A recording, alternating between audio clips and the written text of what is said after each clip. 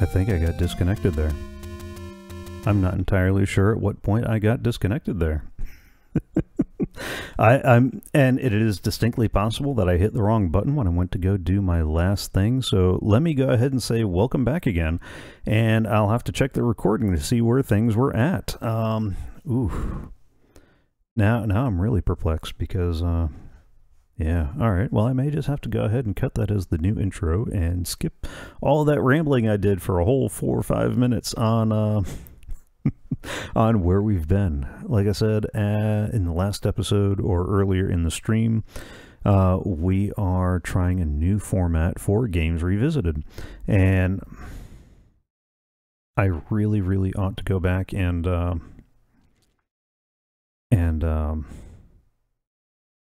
update the game that I'm playing on Twitch and Mixer, but because I'm doing a survey of a bunch of different games, I don't want to have to keep tabbing over and changing the game every single time. So sorry if you came here looking for Mario Brothers. That was earlier in the stream, or the previous stream, or earlier in the week if you're watching on YouTube. Trying to release it in smaller chunks. We went through the Mario Brothers trilogy, the evolution of the game system, and then we did some of the side-scrollers and the time wasters. And now we're getting into some of the adventure games, starting with the beginning of a very long-running, wonderful, and much-beloved series, The Legend of Zelda. This is way back in the beginning.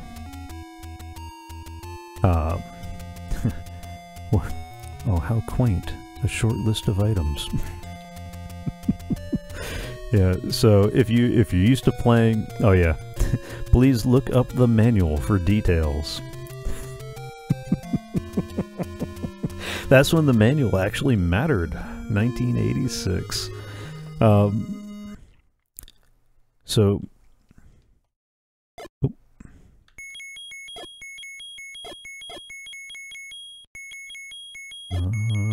JR.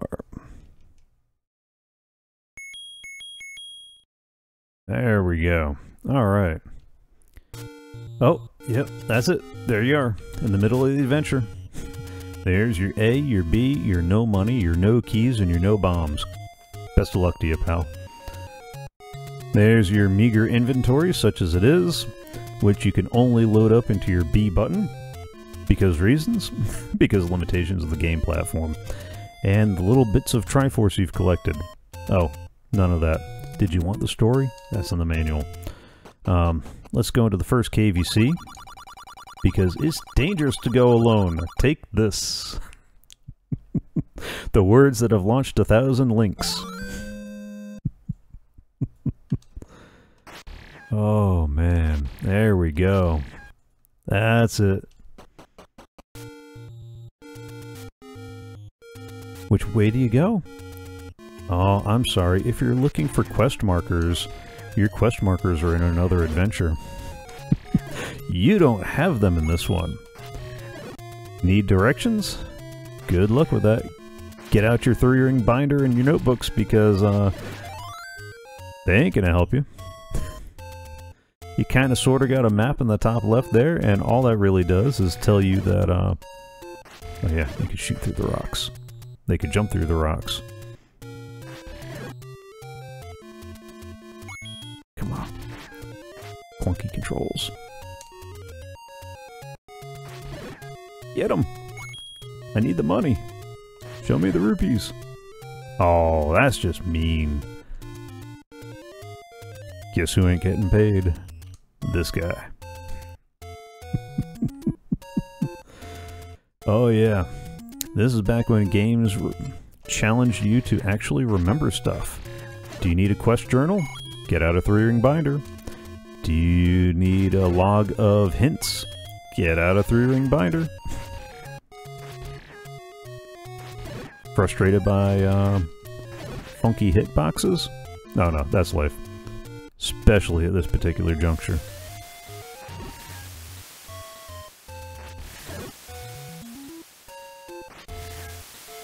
Alright, you know what? That doesn't seem like a good place to be hunting things out. Oh yeah, but this was the height of sprites. And you'll notice it's struggling with that many enemies on the screen. Now, unfortunately, this is one that I'm not really going to be able to give a good full accounting of because, yeah, this was an adventure that would take you many hours of gameplay. So, you know, this would be another Knights of the Old Republic style run to go back through each and every bit of gameplay. Because, oh, I really could have used that heart.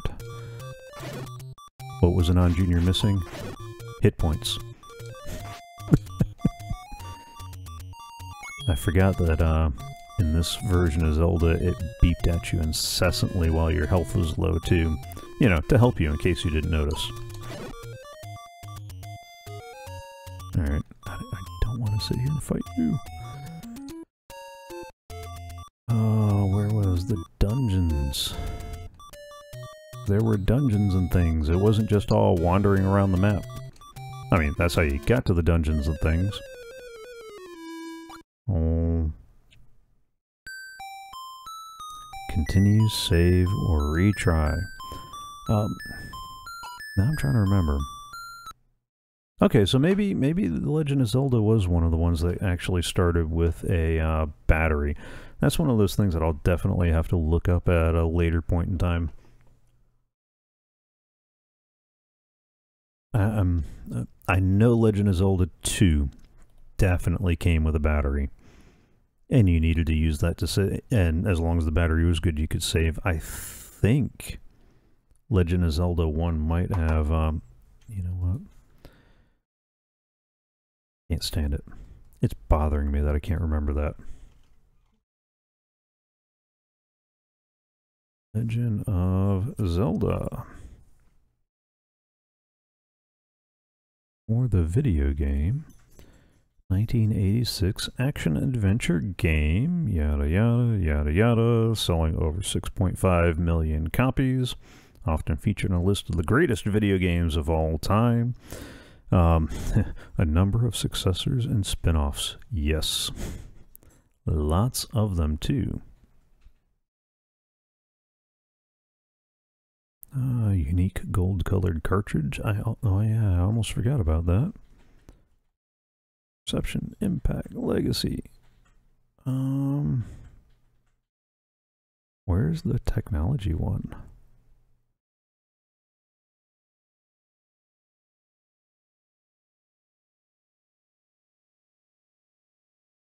Huh.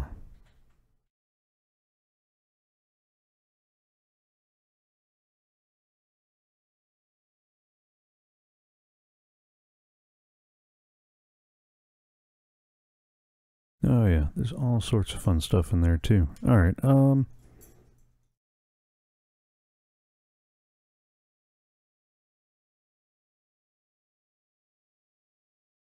okay.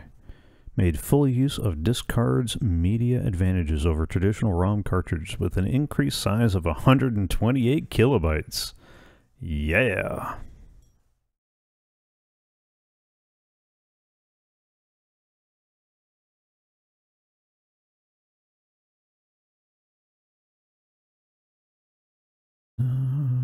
Yeah, no, doggone it. I thought that was supposed to be helpful. Oh well. Alright, back to the games. Enough of the research, back to the games. So that was the game that started it all. Now, let's go ahead and close that. And let's go to The Legend of Zelda 2, which, incidentally, I actually played before I played the original Zelda. For whatever reason, I don't remember why I ended up getting Zelda 2 first. And then got Zelda 1. So this was my introduction to the world of Zelda. Hi, Java. You'll notice by this point there have been some improvements in the graphics. It's looking a little bit better. I mean, again, within the limitations of an 8-bit game system. You know, there's only but so much you can do with 2 kilobytes of memory and an 8-bit processor.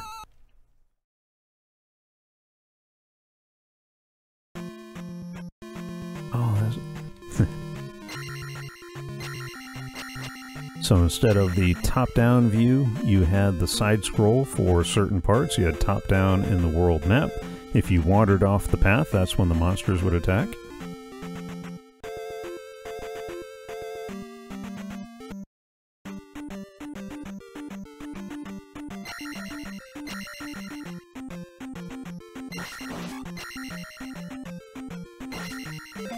You gotta stab the bag for your extra XP.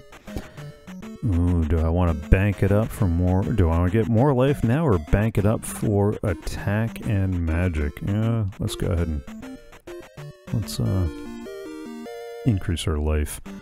That seems better for demonstration purposes.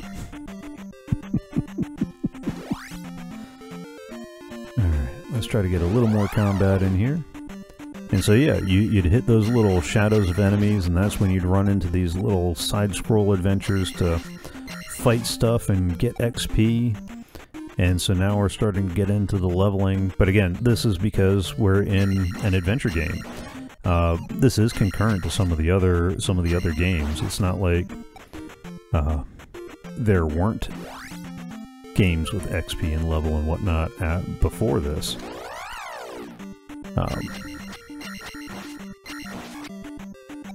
That is probably one side effect of the way that I arrange things. You kind of lose track of what was concurrent with what. But a lot of time was spent doing this. Grinding. Welcome to the grind, my friend. This part has remained a constant in adventure gaming for quite some time. Alright. Hit a town real quick.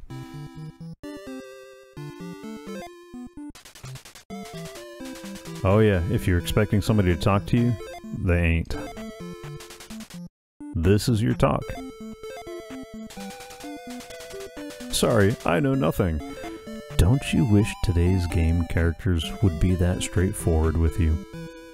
I mean, when's the last time you walked to somebody in Fallout 4 who said, sorry, I know nothing, and then just walked on?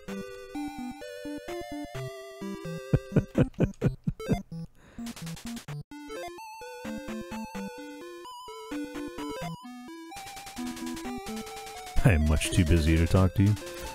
Oh, yeah. Okay, never mind. We still had these tropes even back then. I almost forgot about it. Alright. Oh. And that's what happened if you tried to get to them on a path block.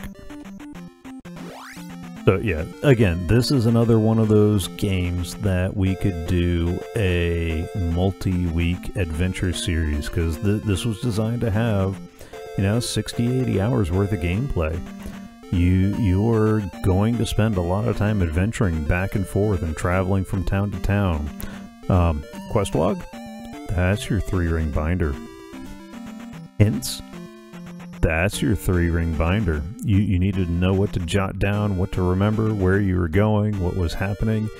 It is still fairly linear compared to today's open game worlds like Skyrim and Fallout and Witcher and those sorts of games.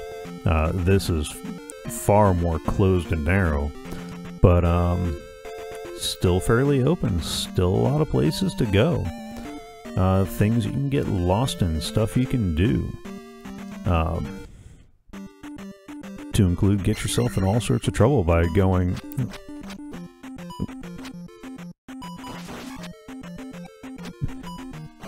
including getting yourself shot up by the invisible enemies.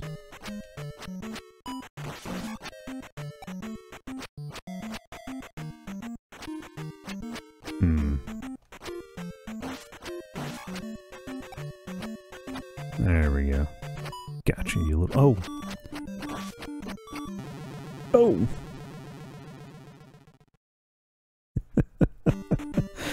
Okay.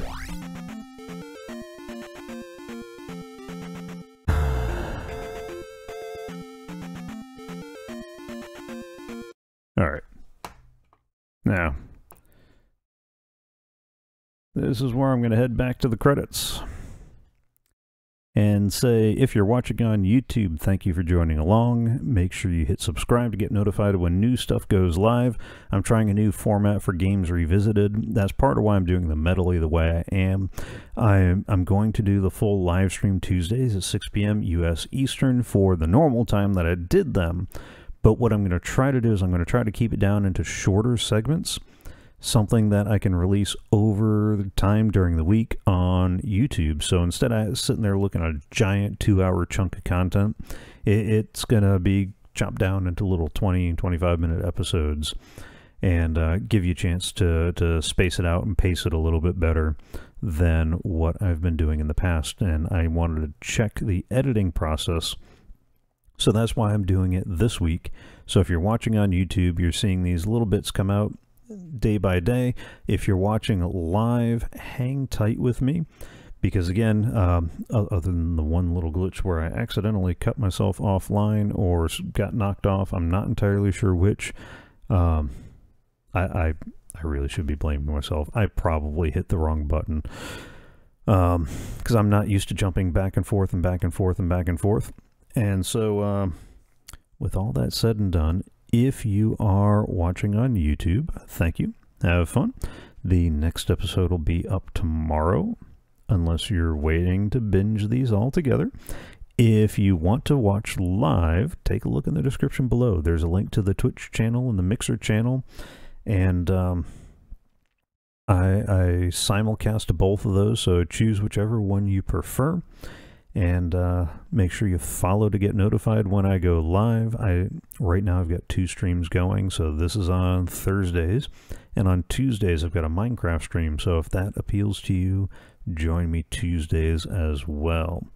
So for the YouTube folks, I'm going to say good night. For the live stream folks, I'm going to say hang on. We still got a little bit more nostalgia to run through.